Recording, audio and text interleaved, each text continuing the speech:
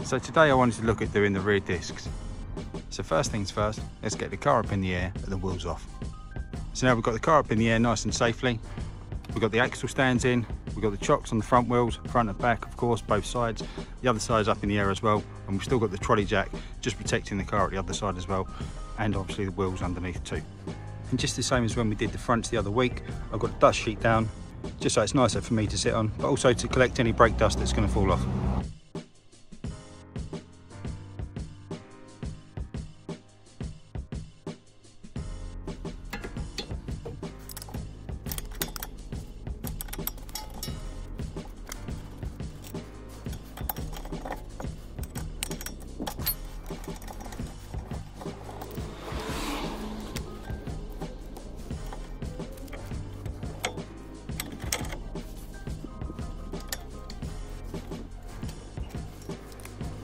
So with the caliper now safely out of the way, the next thing we need to do is look at removing this carrier. It's a little bit difficult to see or to get the camera in there, but hopefully you can see where I am. Around the back what you've got is these 1, 2 fixings just for this carrier, and that is an 8mm Allen key. So what we're going to do is just get our bit in there, and then what we're going to do is get the ratchet on that, and then we'll loosen these off and just remove this bracket.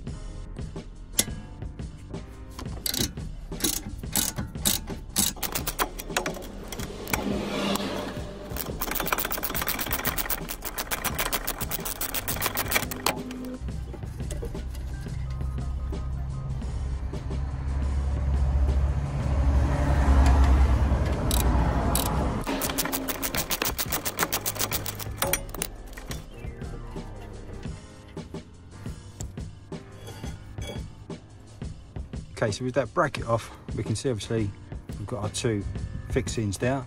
So we'll be able to give those a clean up and reuse them. And then in our bracket as well, we can see obviously where it's fixed against the point. So what we're going to do is give this a nice clean up as well to make sure that that goes back on properly. We will be looking to paint these, spray the whole calipers soon in due course. So I'm not too fussed about making it a perfect job just for today. Like I say, we will be getting these right back down so that we can give them a nice coating, some colour, maybe red, maybe yellow. I'm not too sure yet. Maybe you want to drop a comment in and just see what you would like to see the colours go. Let me know. Next up, on the face of the disc, what we've got is just this one fix in here. It's just a 5mm Allen key. I think the torque setting for this is something really low, like 10 to 15 Newton meters. So it should come undone relatively easily, he says. Yep, there we go.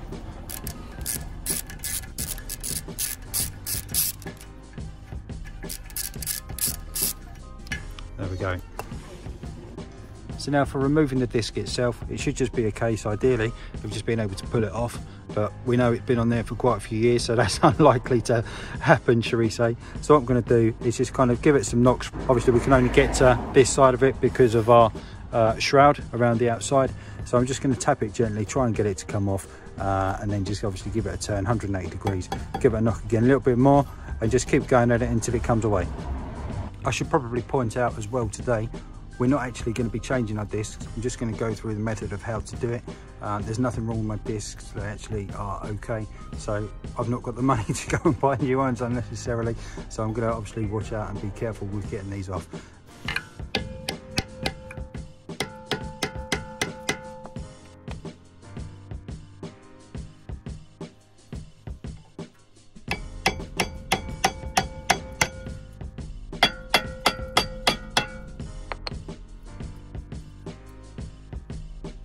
Okay, so there we go. So that came off really easily, actually, to be fair.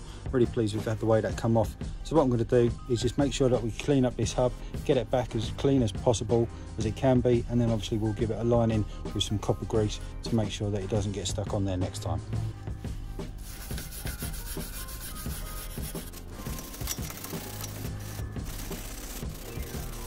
Okay, so with the face of the hub nice and clean, I'll just give it a spray over with some brake cleaner, just to make sure it's as clean as possible, because what we want to make sure is that this face is as flat as possible, so that when we put the disc back on, or when we put the new disc on, there's no kind of flex in it. We want it to make sure that it's perfectly flat and straight to the car, otherwise you might get wheel wobble, uneven wear or anything like that. So we'll make sure that this is as clean as possible for that new disc to go on.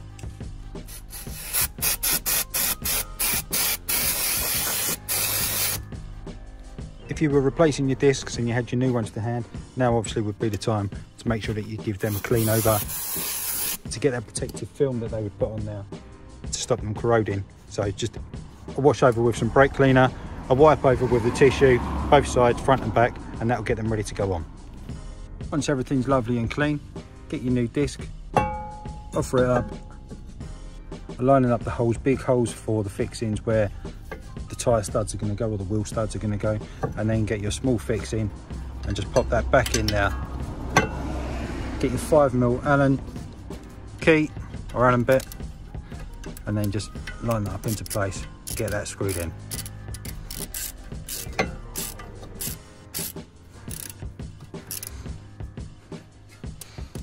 And like I say, the torque setting for this fixing is only 10 to 15 Newton meters.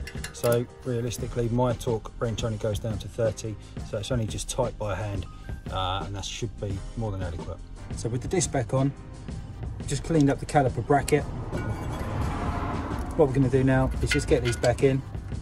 So we're just going to offer the first one up. Just get that tightened in by hand.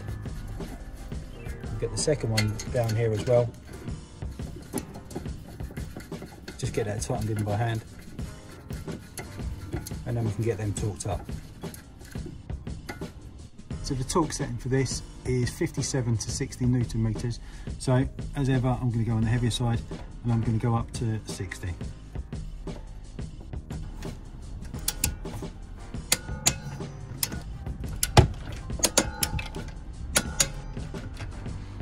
So with our disc back on, our caliper carrier back in place, what we can do now is just get our pads back in, and then we can get our caliper down, and we can obviously get that refitted.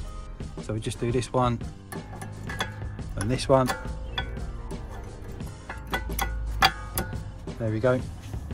Then we can get our caliper, bring it down, put our pad or indicator back through the hole, slide it back over, get our two fixings, just get them in finger tight, and then we can torque them up again, just as we did, I think up to 30 Newton meters on these. Once they're nice and tight, obviously we can just get our pad or indicator, pop that back on the bracket, and then we can get that connected back up. So I'll get that done now. So with all that back together, one last thing before we get the car down, just give the disc one more clean over with a brake cleaner,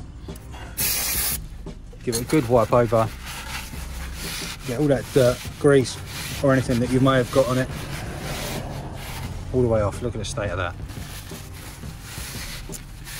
And because you should always do your discs in pairs, obviously I'm going to do the other one now. Okay, so with the other side now done, one last thing just before we put the wheels back on, just going to get some copper grease just on the face of the hub here, and then obviously we can give the discs one last clean over with a brake cleaner.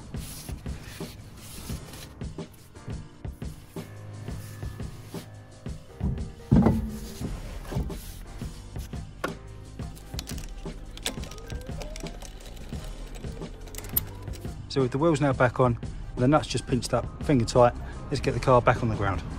So now with it down on the ground, let's just get these wheels torqued up. 120 Newton meters for these. And we'll just have a feel of the brake pedal now. I'm expecting it's going to be soft and sloppy, which it is, straight to the floor. So we'll just give it a couple of pumps. Straight away it gets a lot harder. What I'll do now is just start the engine. Give it another couple of pumps. That's lovely and firm now. So I'll get the handbrake back on, I'll get all the chocks removed and everything, I'll get tidied up, get all that back inside, and then we'll go for a test drive.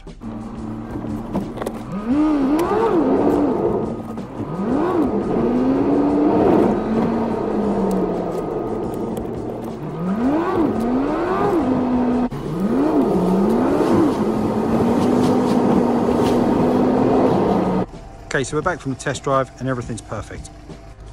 So as much as we haven't actually changed any parts today, when it comes to changing them in the future, we know it's going to be nice and serviceable, and those parts are going to come off nice and easily. So hopefully you found that useful. If you've enjoyed it, hit like down below. If you haven't done so already, hit subscribe coming up here now. Like I always say, you know, the more subscribers and more likes I get, the more videos I'm going to make. So for now, Really appreciate you watching. Thanks very much, and I'll see you in the next one. Cheers.